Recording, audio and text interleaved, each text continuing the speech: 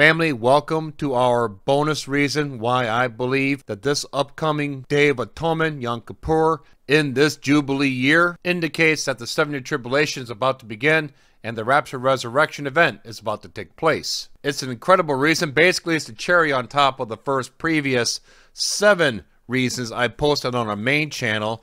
If you haven't watched that yet, you need to go back and watch that video first before you watch this one. That link will be in the description box below. So go back and watch that first, then come back and watch this one. So that way this video will make sense.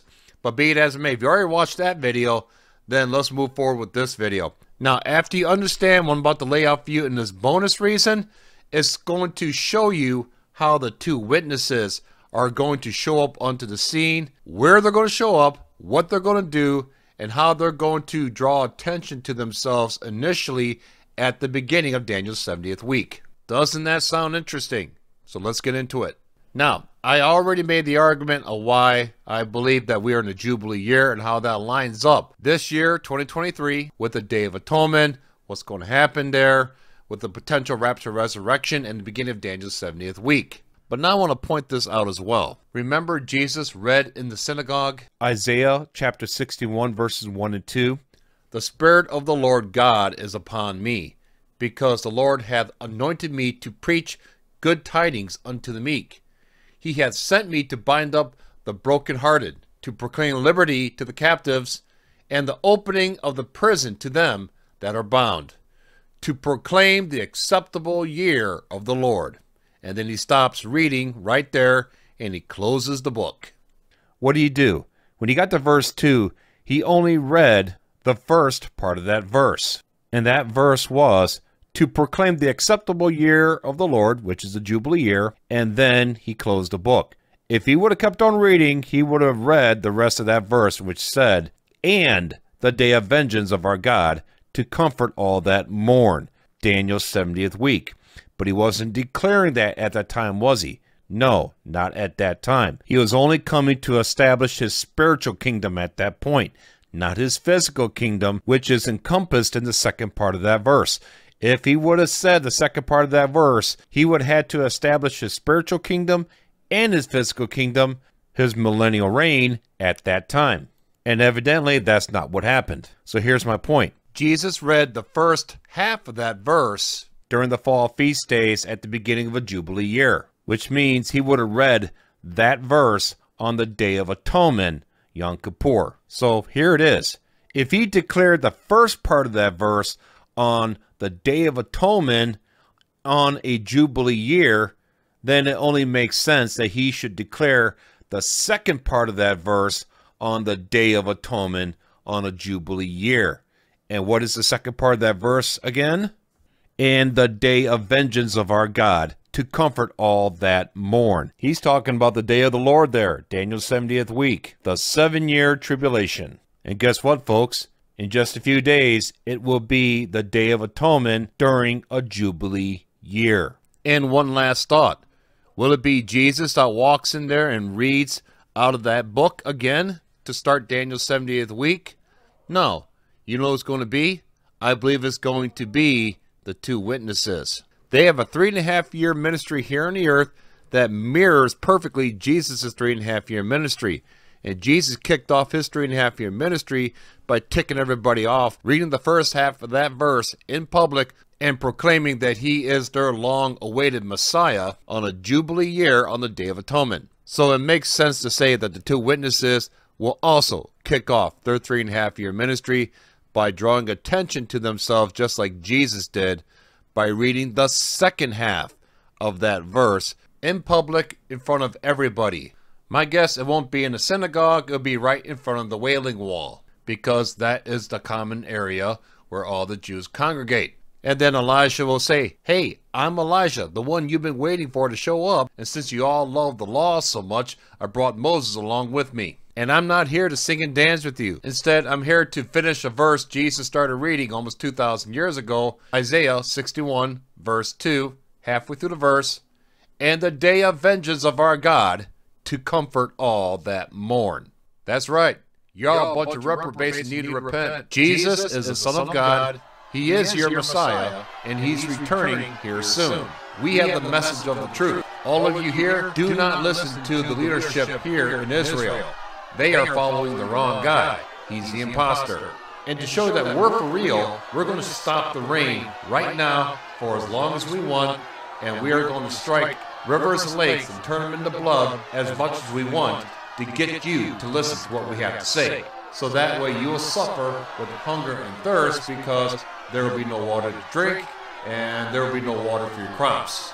So you all better get to the repenting and start believing in Jesus as your Messiah. Now, after saying all that, they're going to tick off a lot of people, and you wonder why fire has to proceed from their mouth to protect themselves from anybody that tries to kill them. So consider everything that I just told you in the previous video and in this video, along with all the celestial signs taking place and all the activities of men all around the earth. Do you think the 70 tribulation is about to begin? I would say so. I don't know the day and hour of the rapture. It could take place anytime during these days of all that we are in right now, leading up to the Day of Atonement, or the Day of Atonement itself. Or it could be fulfilled during tabernacles. I don't know. All I can say is, though, the data certainly indicates that something big is about to happen. So folks, can you hit that like button? Help us out the algorithm. And please share this content with your networks. Comment. Let us know what you think. And hit that subscribe button, because we have more updates coming up. You don't want to miss them. So that way you will stay connected with us and stay updated with new content coming out. May God bless you all, and hang in there, for we are almost finished. Amen. Amen. Friends, if you haven't noticed, the world is going to hell in a handbasket. The 7-year tribulation, Daniel's 70th week, is at our doorstep, which means time is running out to get out there and do the work of our Heavenly Father, share the love and hope of Jesus Christ, not just here in America, but all around the world, before that faithful day when we are all called up out of here and our work here is done. And if you've been feeling that call to get out there to make a difference in God's kingdom, but you don't know where to start, Feed My Sheep Today is a great place to start, because unlike other places, here you can make a direct impact for God's kingdom in growing the body of Christ immediately. While everybody else is investing money into big, beautiful temple-like buildings with huge parking lots, with big light shows and sound systems to preach a bloodless gospel, what we're doing here at Feed My Sheep Today is simply taking all the funds coming in and investing it straight into the ministry. Is going directly into the missionaries' hands within 2 to 3 days from the time that you give. And they are buying Bibles in their own native languages, and especially King James Bibles for the English readers, and also everything involved with humanitarian relief aid that will be needed for that area. We just don't show up and start preaching to a bunch of starving, dying, unclothed people that are freezing to death. No, we do humanitarian relief aid first. We get everybody up to speed, and then after showing them the love of Jesus Christ in this manner, what we continue to see is people are really open to what we have to say after providing them this aid. And at this point, they are very open and welcoming to a faith-based message, the hope and love of Jesus Christ, the gift of grace that is available to them now because of the finished works of Jesus Christ at the cross. 1 Corinthians 15, 1-4. After sharing the gospel of grace with them, they showed great faith in that message that we brought forth to them, and they were saved for the first time in their lives by grace through faith, and we give them each their own Bible, and from that point forward, we will continue to teach them, lead them and guide them and grow them as new members of the body of Christ. And this all happened because of your financial support. And you will see all the rewards from this at the Bema Seat judgment, because God knows this would never have happened unless it wasn't for your faithful giving. Trust me, He's keeping track of everything here. So right now, if you're feeling that slight pull, please don't ignore it. Just listen to what the Holy Spirit is instructing you to do. God wants to reward you greatly in this life for being a faithful supporter for His kingdom, and He's going to greatly reward you at the Bema Seat Judgment in our next life to come. Through all the gold, silver, and precious stones you've been sending up and compiling in heaven, through all your works while you were here on the earth. And if you haven't done much in your life, this is a great opportunity for you to finish strong before we go home. Make up for lost time, and you can definitely achieve that through Feeding My Sheep today. All you need to do is go to our official website. It's www.feedmysheeptoday.org. There you can give by credit card, PayPal, bank draft, or just simply send your gift in the mail. Super easy website to use, big buttons, only take you about a minute and you are done. And please consider becoming a monthly sustainer. This is great for those who can't afford to make a big impact right now. Instead, you could do it over a long period of time.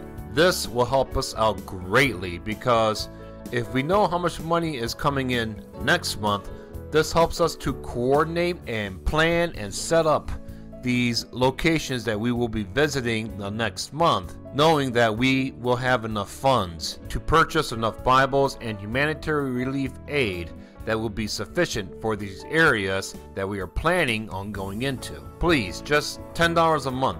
That can make a huge difference. And don't forget to follow us on our YouTube channel, Feed My Sheep Today, where you can see everything that we are spending the money on and all the new believers in Christ that came forth because of your financial support. Great in heaven will your rewards be. Thank you all so much for your support. May God bless you all.